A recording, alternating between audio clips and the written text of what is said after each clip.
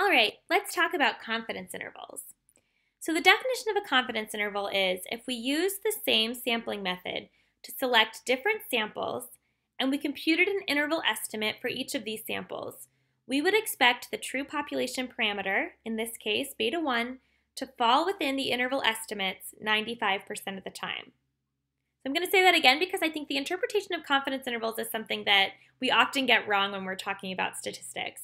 So if we used the same sampling method, in this case, the way that we're sampling these sparrows, to select different samples, and we computed an interval estimate for each sample, so we got a 95% confidence interval for each of these samples, we would expect the true population parameter to fall within the interval estimates 95% of the time.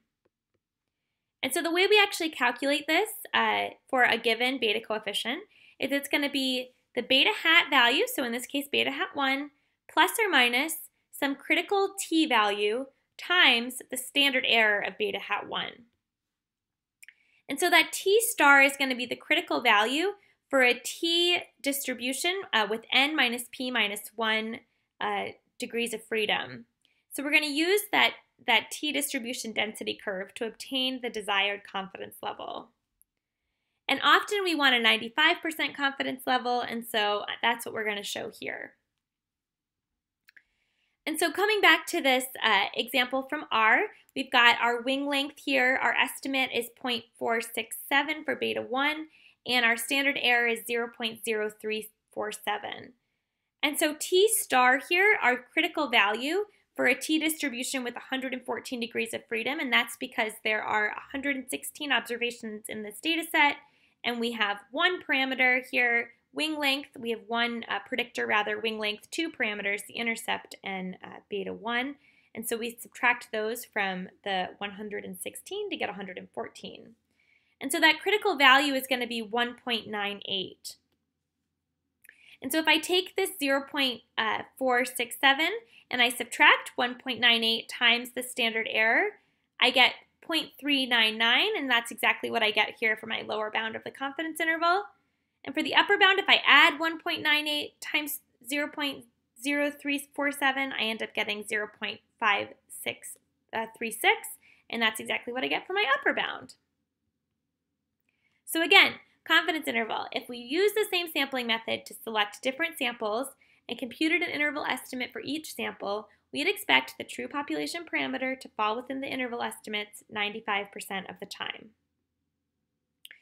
All right, so there we have it. We have answered our first three parts of linear regression questions. Is there a relationship between the response variable and the predictors? How strong is that relationship, and what is the uncertainty? And so the final question is, how accurately can we predict a future outcome? And so this is where we might use kind of different techniques. And so using the information here, how could I predict a new sparrow's weight if I knew the wing length was 30? So I could take this intercept, 1.37, and I could add the slope, 0.467, multiplied by that new wing length value of 30, and I would predict 15.38. And so what is the residual sum of squares again? Note, in previous classes, this may have been referred to as the SSE, the sum of squares error, but in this book we talk about residual sum of squares, and so that's what I'm going to be talking about here.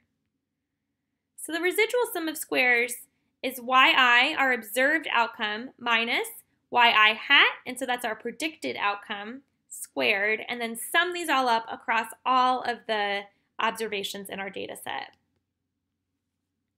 Then there's something called the total sum of squares, and this represents the variability of the outcome, and it's equivalent to the variability described by the model plus the remaining residual sum of squares.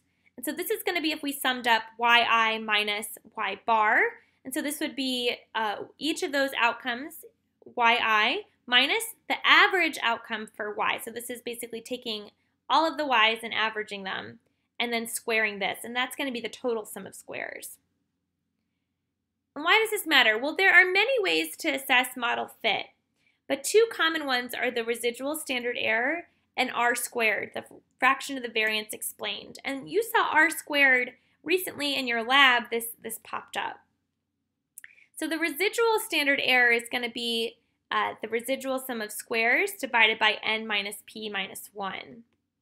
And r squared is going to be 1 minus that residual sum of squares divided by the total sum of squares.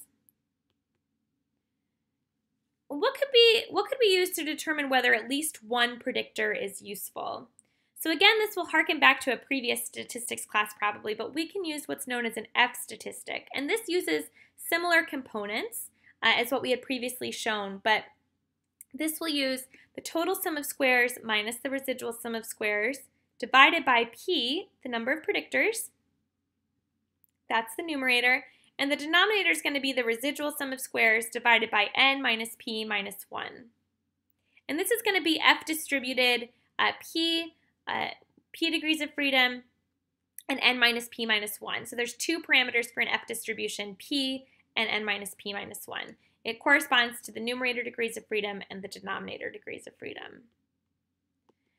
And so all of these quantities that we've talked about so far, this residual standard error, the r squared, and this F statistic, these can all be seen using the glance function. And so notice here I'm saving this whole fit. I'm saving everything here as a value lm underscore fit. And I'm doing that because in order to use the glance function, I actually have to pull out one component from this. And so I want to pull out the fit component from the lm underscore fit object. And that lm underscore fit object is just this linear regression fit that I've done with my tidy model framework. So the glance function gives us a whole bunch of values to help us determine the accuracy of our model. One of them is the r squared. Another is the adjusted r squared.